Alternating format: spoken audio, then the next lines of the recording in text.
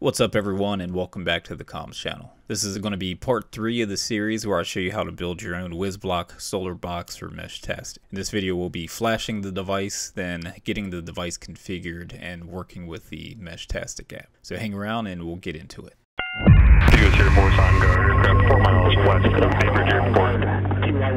Okay, I'll be back in 6 seconds. We're approaching a restricted area. Restricted area is 1 mile west.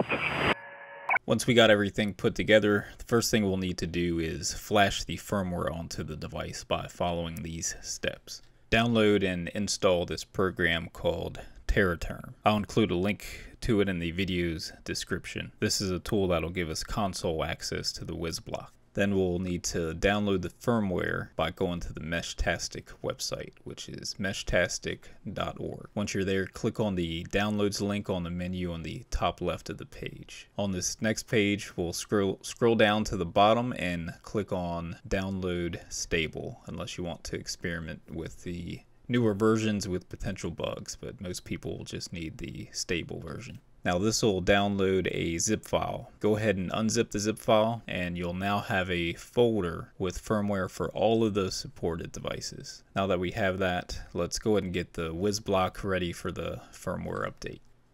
Next we'll need to figure out what COM port the WisBlock is on. You do this by clicking on the start menu and typing in device manager. Then go ahead and open that up when you see it.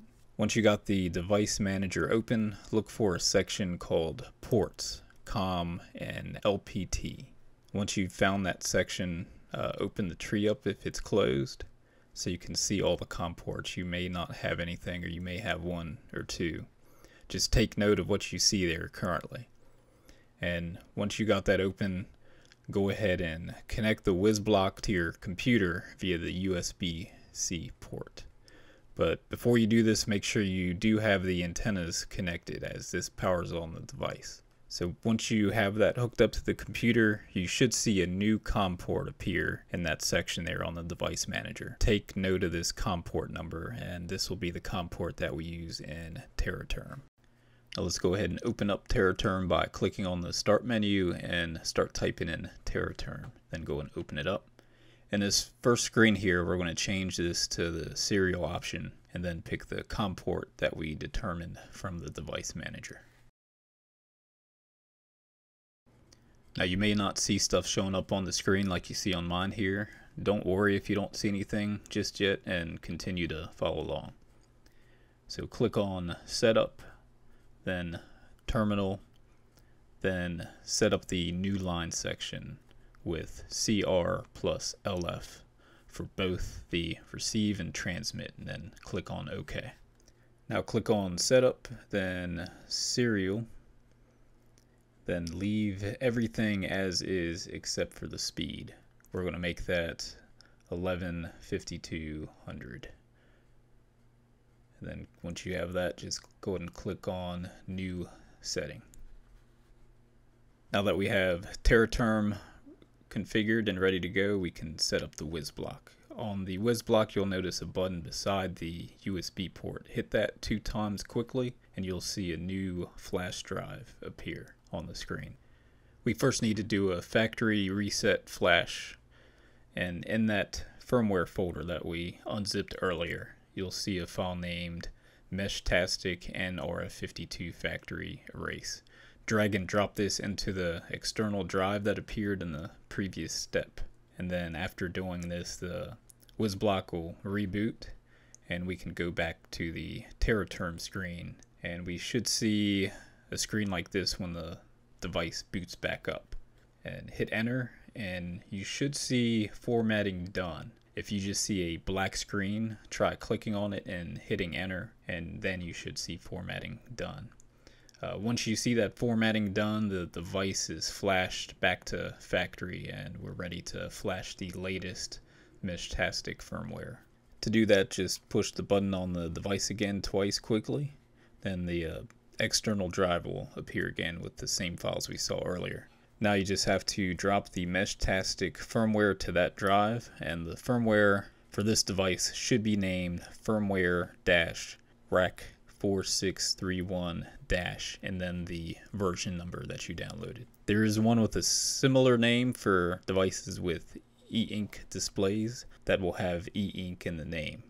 Avoid this one unless you're using that e-ink version. And after you drag and drop, the device will load the firmware. It'll then reboot, and then you're done. Alright, with the Meshtastic app opened for the first time, you'll be presented with this screen. You can review this or just hit skip if you want. So the first thing we'll need to do is connect to our WisBlock over Bluetooth. So hit the plus sign. You have to accept the required permissions for Bluetooth. Then hit allow. And here you'll see two devices pop up. This Kev M is another device I already set up previously. But this Meshtastic E512, that's the one we just did. So we'll select that. There we go. So this will pop up and you have to pair to connect.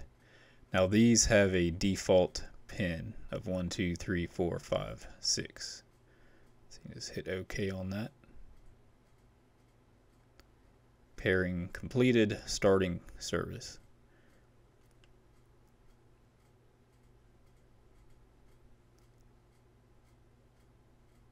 Alright, so first thing we need to do is, as you can see here, it says you must set a region.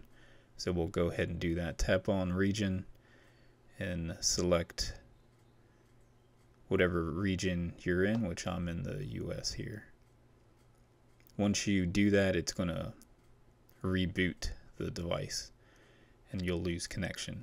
And if you see that cloud on the top right with the check mark, if you see that, then you're connected, and now you see it has a cross through it. That means you're disconnected, and that's because the device is currently rebooting. Once it boots back up, it'll reconnect. So here we are, we're back and connected back to it. So another thing you'll likely want to do is change the name. So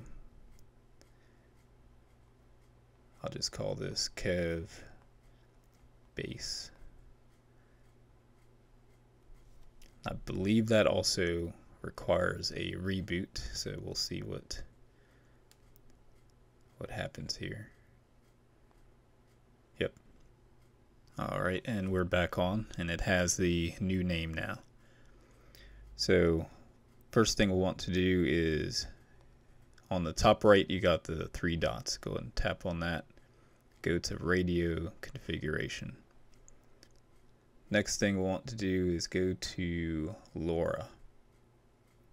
And if you scroll to the bottom there, you'll see this SX126XRX boosted gain. What this does, this increases the receiver's sensitivity, so that should get you more range. However, that does use more battery. I believe it's just slightly more.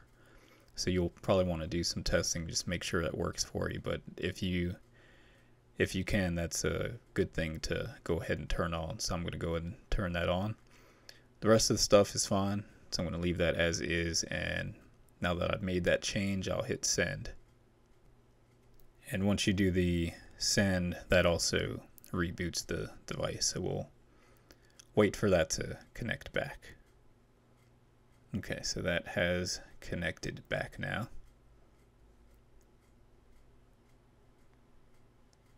If we go back to the configuration here, you can see there's a large number of different things you can mess with, and that's beyond the scope of this video. I may do another video go on more in depth into some of these, but what we've set just now is enough to get you up and running. Now, communications are encrypted by default, but this is with a default encryption key. So anyone else that has a Meshtastic device, if you stay on that default encrypted channel, they can also join in and read any messages. So if you want to have a community thing, that's fine. If you want to restrict it to just you and a group of friends, you would go fourth menu screen here with the thing that looks like a signal. So this here is the default encryption that comes loaded on there. If you want to change that, you would change the name to something else, and then you would go and hit save. Then after you do that, you would share that barcode, or not barcode, but QR code with the other people you want to join your encrypted channel. That'll do it for this video, but in the next video we'll be doing some range tests with our new setup here, and hopefully you found this video informative and useful. If you did, please be sure to give this video a thumbs up and subscribe if you haven't already done so. Thank y'all and have a good one.